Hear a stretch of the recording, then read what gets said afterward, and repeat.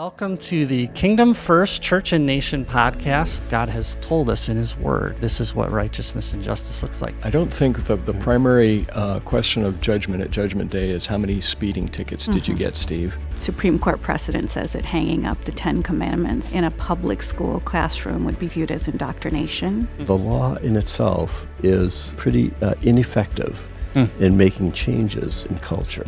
I rejoice that God is a God of freedom. So you have to vote a particular way, you have to support a particular set of views or policies or so forth. Every human being on the earth, should be reached with the gospel. Yeah. Lord, please don't allow our country to fall off a cliff. Remember, we're not each other's enemies.